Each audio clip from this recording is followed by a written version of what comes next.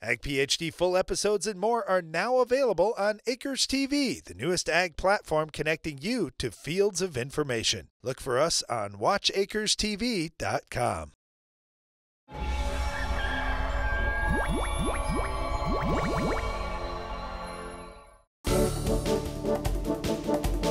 During our Farm Basics time today, we're going to talk about the difference between spring wheat and winter wheat.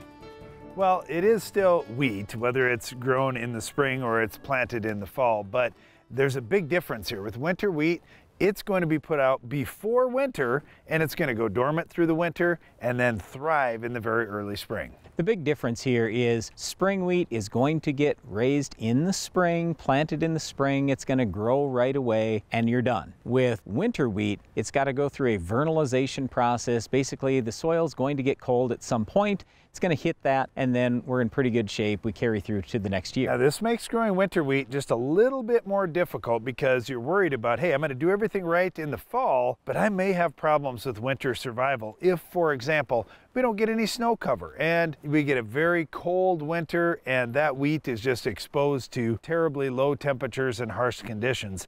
When you get snow on it, that's actually a good thing. Now, you may say, wait a second, snow on top of plants, that can't be a good thing.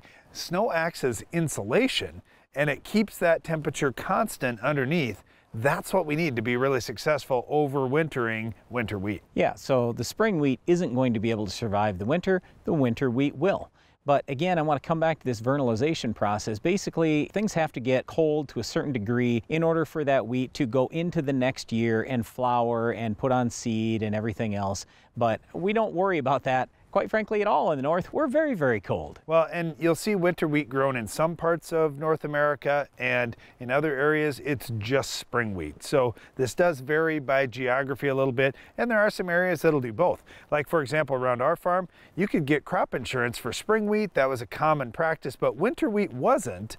So that was something that farmers, if they were going to do that, they'd be on their own because they were fairly unique in the area. With winter wheat, it typically yields more, and that's the reason why we like it. But then again, there is more risk because now that crop has to be out there for a lot of months, so you could have some things go wrong. Let's just say we don't have snow cover and it gets ridiculously cold. It's possible we could kill off some of the winter wheat. If it doesn't go into the winter very healthy, it's possible you could kill off some of that winter wheat. So there's just a lot more risk with winter wheat, but since it does yield more, that's the one I like to raise. Well, winter wheat and spring wheat can both be very profitable crops. They can be nice in a crop rotation, whether that be after a soybean or a corn or sunflower crop, or you wait until the following spring. Either way, these are good crops for farmers, just a little bit different on the timing of when you'd plant them. Whether you have winter wheat or spring wheat, you may see our Wheat of the Week. We'll tell you what it is and how to stop it coming up later in the show.